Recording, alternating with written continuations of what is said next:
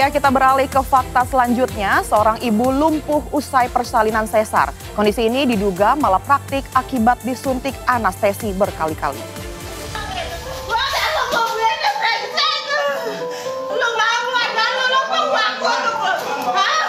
Bulan Februari 2020 menjadi awal kehidupan yang sulit dan menyakitkan bagi pasangan muda Yuliantika dan Irwan Supandi. Yuliantika mengalami kelumpuhan usai menjalani operasi sesar di salah satu rumah sakit di kawasan Ciputat, Kota Tangerang Selatan. Usia kelumpuhannya sama dengan usia anak pertama mereka, 3 tahun. Kini, Yuliantika atau kerap disapa Yuli hanya terbaring kaku dengan beralas kasur tipis di ruang tamu. Nyaris 3 tahun kehidupan Yuli hanya terbaring di kasur tanpa bisa melakukan apa-apa. Sambil berharap keajaiban datang dan ia kembali bisa sehat seperti sedia kala. Sementara pihak rumah sakit dinilai tidak bertanggung jawab atas kelumpuhan yang dialaminya. Usai jalani sesar dengan suntikan anestesi berkali-kali. Mereka kan udah suntikin aku banyak sampai aku nggak bisa jalan kayak gini. Aku minta pertanggungjawaban mereka. Mereka tuh jangan diem aja kayak nggak terjadi apa-apa gitu kan. Sama ini tuh aku cuma diem.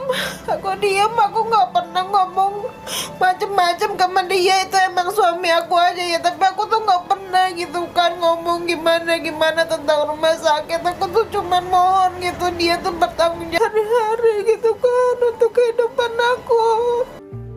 Upaya menuntut keadilan banyak menemui jalan buntu. Bahkan pernah beberapa kali korban menerima kekerasan fisik dari petugas keamanan rumah sakit.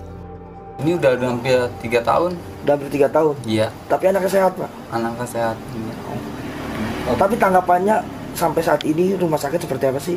Tanggapannya rumah sakit ya masa bodoh itu. Sampai sekarang? Sampai sekarang. Itu ingin mencari apa? Saya itu ibaratnya ke rumah sakit selalu ditolak. Ya kan?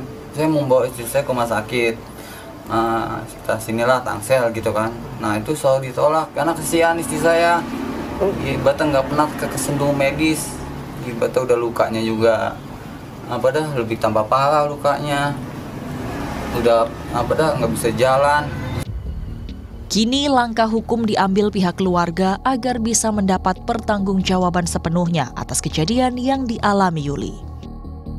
Pada kasus Ibu Yuliantika, posisi proses hukumnya saat ini masih stuck. Sampai dengan hari ini masih memiliki tanggung jawab atas terjadinya kelumpuhan pada Ibu Yuliantika, di mana Ibu Yuliantika lumpuh setelah adanya proses operasi di Rumah Sakit Bunda Hati Ciputat.